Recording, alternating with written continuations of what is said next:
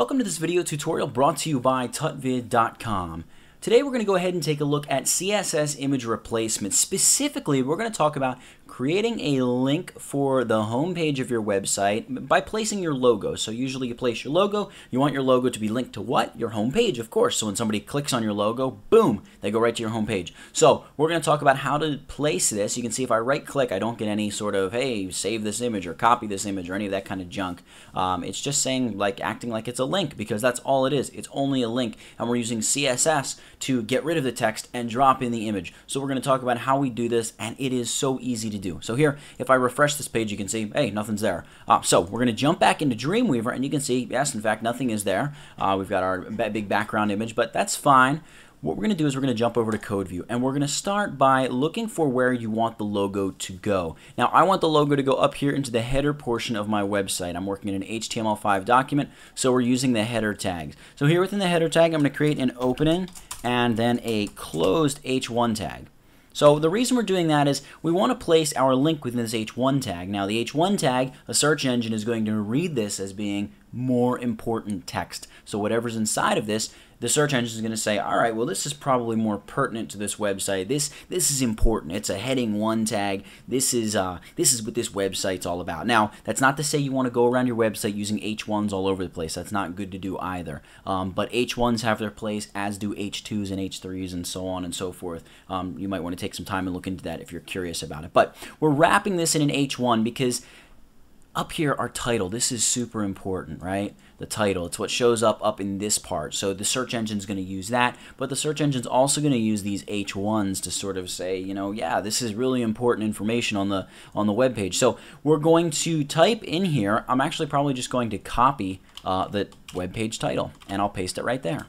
And then what we would do is we would highlight that text, and you can bring up your properties panel. Now, if you want to just hard code in by hand the anchor tag, that's fine. And we're actually going to do a little hand coding within the anchor tag in a moment. But for now, for those of you that aren't comfortable with that, no big deal. We can just open up the properties panel, and for link, you can place any link you like. Now, if you don't want to link to an actual website, you can just drop in the pound symbol, so that's shift and the number 3. And there you go. We've created a link, and it's just linking to nothing, basically.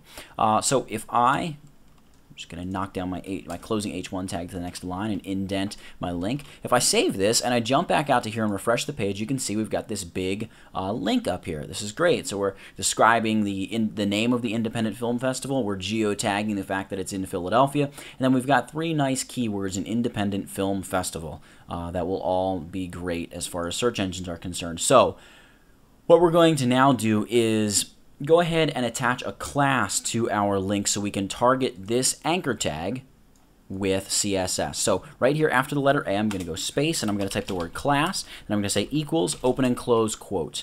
Now, those are double quotes, by the way, and I'm going to go inside of those double quotes, and I'm going to say header hyphen logo. So I know that this is my logo that's within my header. So it's my primary logo is what's going on here. So I'm going to highlight this class name and Command or Control C to copy it, because we're going to jump over to our CSS document and create this class so we actually start doing something with our link. So I'm going to save this, then I'm going to jump over to my CSS document. So wherever you're writing your CSS, you can go there, and we're going to create this class. We're going to start by going period. Right? That indicates that it's a class that we're working with. Command or Control V to paste in our class name. Dot, header logo, open curly bracket, enter, return twice, close curly bracket, and here, just to give you guys something to look at, I'm going to say color. This is going to change the text color, and then we can just pick something crazy, like let's go with green, which it obviously is not now. I just Command or Control C to save the CSS document, jump back out here to our live version. You can see it's obviously just that sort of default blue for links. If I refresh, there you go. It converted to green. So we know that our class is targeting that bit of type. All right. So we don't want this to be green, however. So I'm just going to go ahead and delete that and save my CSS document. I can jump back out, refresh. Boom, we're back to blue. Great. Now, real quick, before I go any further, one of the reasons that we like to do this, and there's some argument as to whether or not this is good or not, but pretty much everybody's doing it nowadays, so you might as well jump on board if for no other reason than just because peer pressure, which isn't always a good thing. But in this case, hey, why not? So what we're going to do, or one of the reasons that this is good, excuse me, is you are adding sort of this extra line of type. So when it comes to accessibility and things like that, it's great now. your alt tag in just a normal placed image would theoretically do the same thing, but we've wrapped this in an H1 tag, so we're really kind of increasing the importance of this bit of type.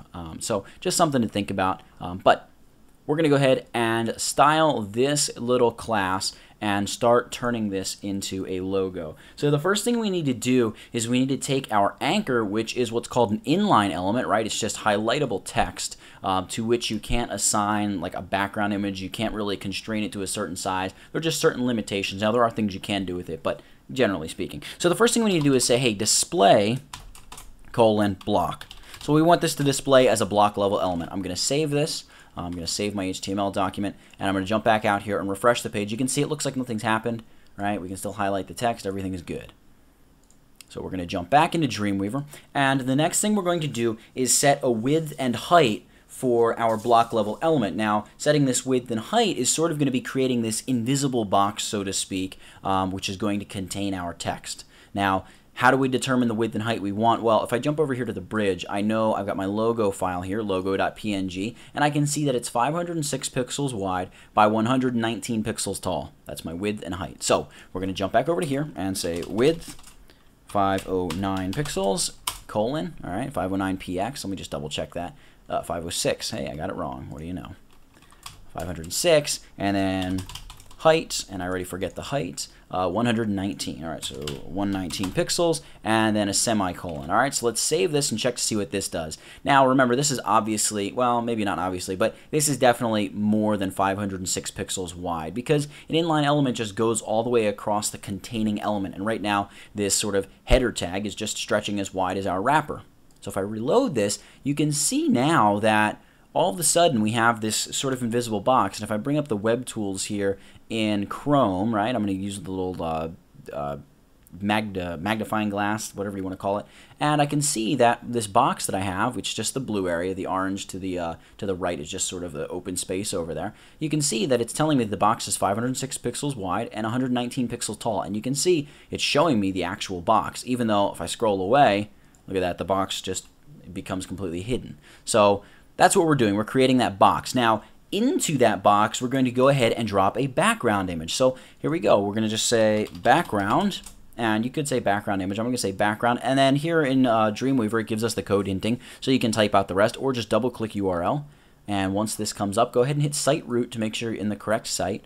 Double-click on your images folder and find your logo. So there's logo.png. Great. I'm going to hit OK. And then I'm just going to go space and say no-repeat. So we don't want any repeating X, Y, or otherwise, nothing like that. So let's save this and jump back out to our browser and check to see what we've got. Refresh the page. Hey, look at that. We've got an image that shows up. And the image is completely clickable. That's great, no matter where you go on the image. Now, we have the obvious problem, of having the text that's still there. So we're going to go and get rid of that real quick. And there's a number of ways you can do this, but there are also some interesting ways. I'm going to use a method developed by the fellow by the name of Scott Kellum, and you can check out his website, scottkellum.com. I'll try to remember to throw a link in the description to this video, and there will be a link in the tutorial over on tutvid.com.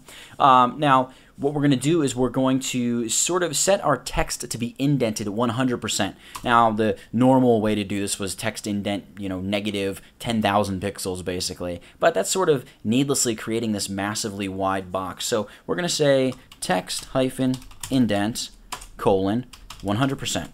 Semicolon. Now, right now, that's not going to do quite what we want. So we're going to also say white space. So that's white hyphen space, colon, oops. No wrap. There's no wrap. Great. And the last thing, overflow, and we're going to just set this to hidden. So when that text gets shoved way off to the one side, hey, anything that overflows outside of our 506 pixel by 119 pixel box is going to be hidden. We don't want any of that stuff to show up. So go ahead and save that. Let's check to see what we've got now. We're going to jump out to the browser, refresh, and hey, look at that. The text disappears. That's great. So we've gone ahead and pushed the text outside of this box, and it is in fact hidden. The last thing to do is to center this logo. Now, it actually doesn't look too bad off to the left. It probably wouldn't even look bad off to the right, but I kind of just want it centered because this website sort of has this whole, one column central looking theme. You can see even the phone number and everything down here at the end is centered, and even the little credits at the bottom. So, if we're going to end it on a centered note, we should probably start it on a centered note as well. So what we're going to do, this is pretty easy. Because it's a block level element, we don't go text align center. No, instead, we just simply set a margin. So we're going to say margin 0, so 0 pixels top and bottom, and then left and right we're going to set to auto, semicolon on the end of that, and go back to our browser, refresh, and there we have our logo centered up. You can see it's not an image. Well, it is an image, but it's an image being replaced, or an image replacing text using CSS. So that is how you do a little CSS image replacement in Dreamweaver. And you can use this on much more, obviously, than just a logo. You can use this on all kinds of things where you might want to have more information for a search engine to read and then just, boom, replace it with some sort of an image. And this is also, rollovers and sprite images and things like that. It's all based on this general concept where you're taking the CSS, creating a box, and throwing a background image into there.